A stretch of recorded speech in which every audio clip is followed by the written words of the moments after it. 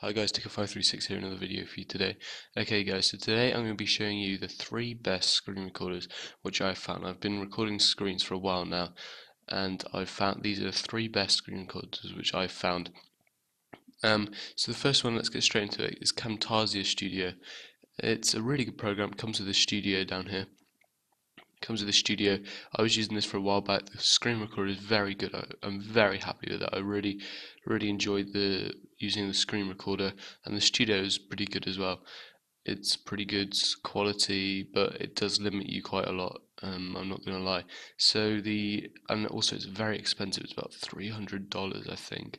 So I just used a free trial for 30 days, and I was really happy with it. So if you've got lots of money or you're doing it for business, then I'd recommend buying this.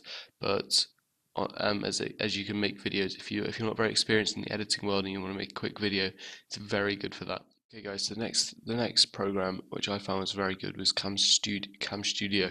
It's it's very good. It lets you record into AVI, and it's just a very simple program. But the only thing I found is that your mouse lags quite a bit with it, and it's quite a laggy program. It's free though, and apart from the lag, it's very good. It gives you quite a lot of options, and it's just a very simple and easy program to use.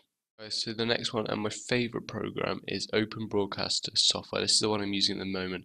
I've just started using it. It's very good. I love it so much. It's a really good program. It can record games, screens, everything, and you can go and have a look at all this, file output to MP4 or FLV. It's just a really nice program. So you're going to want to go down to here, go download it. If you guys want a tutorial on how to use any of these programs, because they sometimes are quite complicated, then go ahead and hit that like button, comment in the comment section below, tell me that you want a tutorial on any one of these. I think Open Broadcaster software is the hardest one to use. The others are quite self-explanatory, so I'll probably do one on there. So go and tell me in the comment section below that you want that doing.